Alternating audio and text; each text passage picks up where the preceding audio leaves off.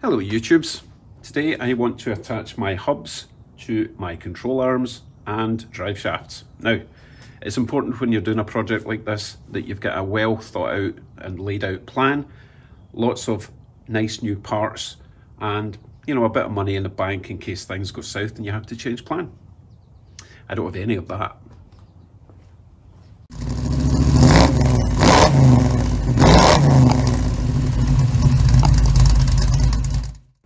What I do have is a couple of original 1987 RX7 turbo rear hubs. 5-stud, so they take the bigger brakes, which is why I got these. However, on the back side where it connects to the drive shaft, we have this weird configuration, which is obviously designed to link to some fancy control arm system that obviously I don't have here because we're going with a basic flat lower control arm, basic flat upper control arm. I will be changing these connections, so don't panic about that. But for now, my plan is to remove that, remove that, remove that, and I want this as flat as possible. This section here, I want this flat because I'm going to cut some of this 1/4 inch steel to shape, big hole in the middle, bolt it onto the hubs once I flatten them out, and then weld on a couple of bush brackety things so that we can then connect it to the control arms. I do sort of have a plan then. Now, I would love to remove these brake dust shields to give me better access, but I have a feeling it's got 1, 2, 3, 4 bolts holding it in. This section is actually attached to this section. So I think you can only remove that if you remove the bearing. And I don't have a press and I don't have new bearings, and these bearings work nice. So I am just going to proceed with plan, what are we at, F. Cut this bit off, cut this here. I'm going to try and leave as much of the hub as possible. That needs to get flattened down, cut this off, but I do need this section, so I need to be careful when I'm cutting this straight across there. Oh, let's go on with it.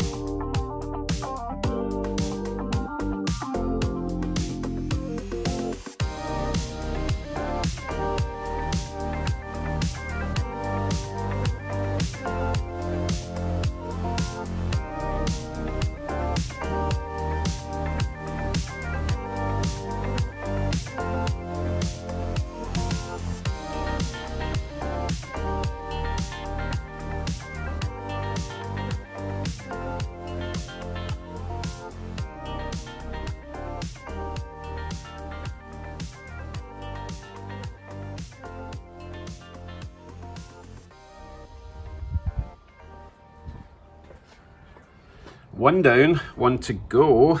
Let's see if it's reasonably flat on this plate.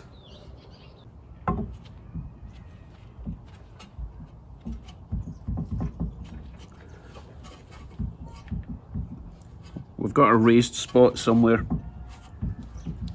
so it needs a wee bit more filing down, but not bad. I could probably get away with it, but I'd rather it was flat. Okay, let me get the other one cut down to size, and I'll smooth them both off at the same time, and I'll see you after that. You don't want to watch all that again. Both hubs are done. I have to say, cutting and filing down aluminum, it's really nasty. Make sure you wear proper eye protection, mask, and protective jacket like I've got, the Lincoln job. Thanks, Mark and Lisa. It's specifically nasty because it doesn't spark, so you can't see when the little bits are flying about and getting in your face. So, as I say, wear a mask. Right, let me show you what we're doing next. I now need to figure out how I'm going to attach these plates to these hubs. I have decided I'm going to drill some holes in the thickest parts of the aluminum hub, tap some threads, screw in some high tensile hardened bolts. Obviously not this long, I need to cut them down to size.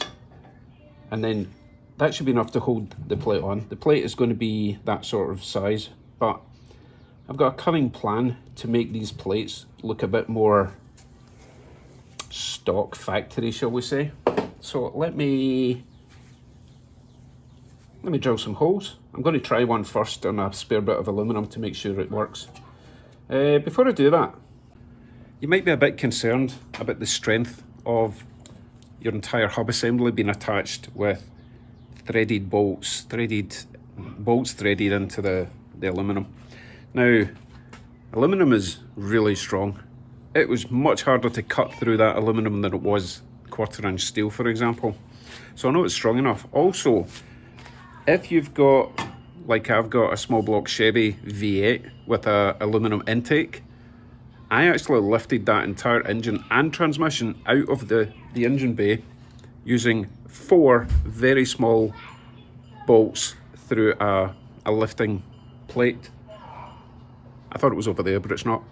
And those tiny little bolts were enough to lift that entire engine and transmission. So these bolts, they'll be fine. Right, let me get on with that and we'll see how we get on. See you in a sec.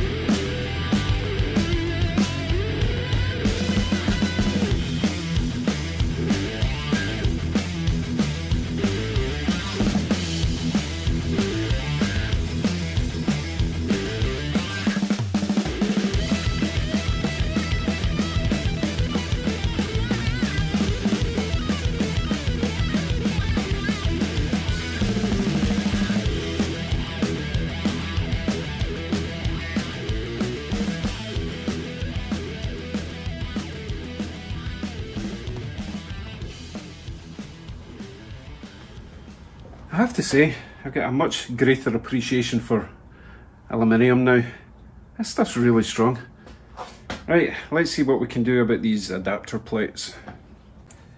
Next step then is to cut this to shape, and then it'll go there, bolt holes, big hole in the centre. So the easiest way to do that is just to get a bit of light card, and I will just basically imprint the big hole, imprint the little holes.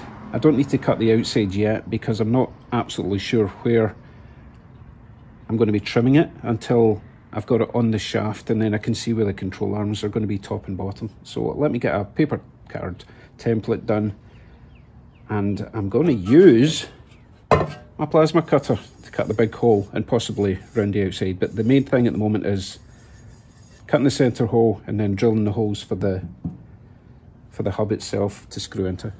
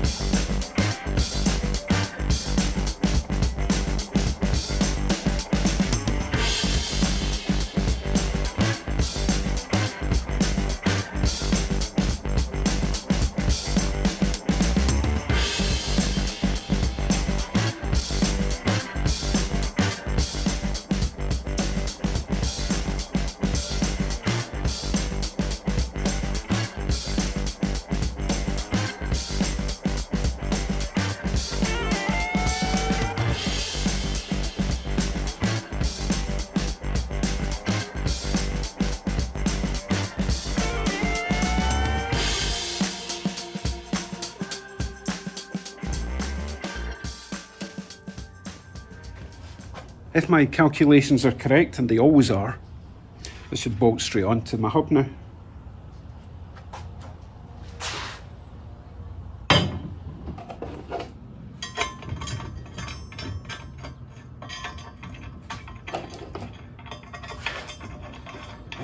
Now I may have elongated this hole a bit because, you know, something went squint. It's fine though, it's fine. That bolt's too long.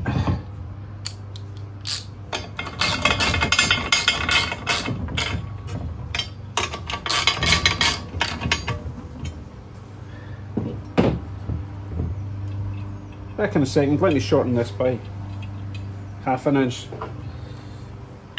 Actually no, let me just throw in some washers just now. Kind of running out of sweat. I think I've used all my sweat today.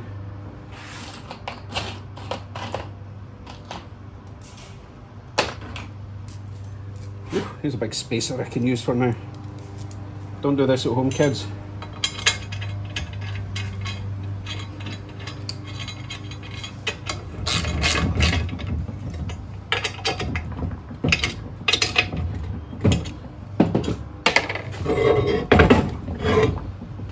There we go. I have a hub adapter plate. Let me show you how this is going to work on the car. Well, hopefully how it's going to work on the car. Knee protection. Okay, so this goes on to the drive shaft.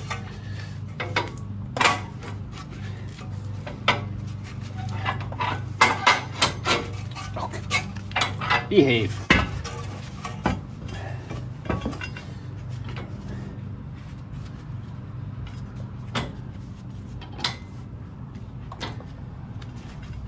Everything's very heavy now.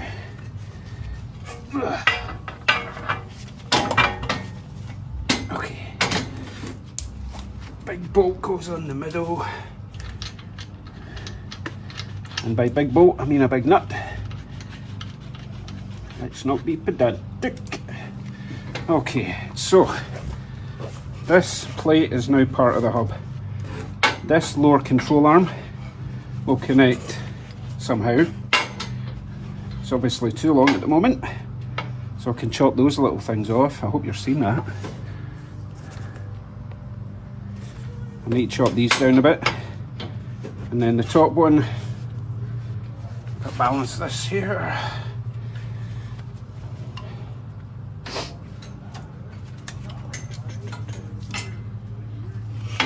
Will attach to the top bit, you see. So I've got some cutting to do. I need to cut the bottom tabs off for now, and then we're going to work out how we're going to attach them to the control arms, how we're going to attach the plate to the control arms. Let's discuss that for a sec. Right, you know what, I'm going to drill another hole here and tap into the hub and have 4 bolts. Not quite happy with the 3. I didn't think I would have enough space on the hub, but yeah, there's space behind there I can drill into, so don't panic. And also, obviously, I'm going to have to clean that up. I just wanted this done just so that I knew it would work and I would stop wasting time if it didn't. Right, so as I was saying, there's going to be 2 points at the bottom somewhere for the lower control arm to connect, 1 point at the top. So the easiest option would be to add something like weld on a bushing with a housing, and then the upper control arm can just hook in there. You could even do the same down there and there. However, that means 0 adjustment, no adjustability whatsoever. And I got lucky with Bugsy. You know, he drives perfectly straight, and I really just measured it with a tape measure and some hopes and dreams, and it worked great. But this is a bit different, so I'm thinking I might do some rose joint stuff, something with adjustability, even on one side, so that it could rotate that way and that way, or something. I'm not sure. I can't quite decide yet. I don't want to completely half-arsed it, you know. So we'll open that up to discussion, see if there's an economical way to make this adjustable, or do I just go big bushing. Right folks, I'm going to leave it there for now. Obviously I've got the other side to do, and an extra hole to drill, and lots of cleaning up to do, and more plasma cutting to do. But it's all the same as what I've already done, so you don't need to see that again. Okay, so leave a comment, let me know if you would just go fixed bushings, top, 2 at the bottom, rose joints. If you think rose joints are a good idea, I'll send you my address and you can just send me them, because they're expensive. And I'm a cheap Scotsman. Oh, right, stick around to the very end and I'll show you my design idea for the plate. You know, once to trim it all down and see if you can catch the relevance. If you get the relevance, leave a comment. Have a nice weekend, everyone. I am going cruising in Bugsy. Monday and Tuesday there's 2 cruises on, and I need to get Bugsy ready. So we'll see you there. Take care. Bye.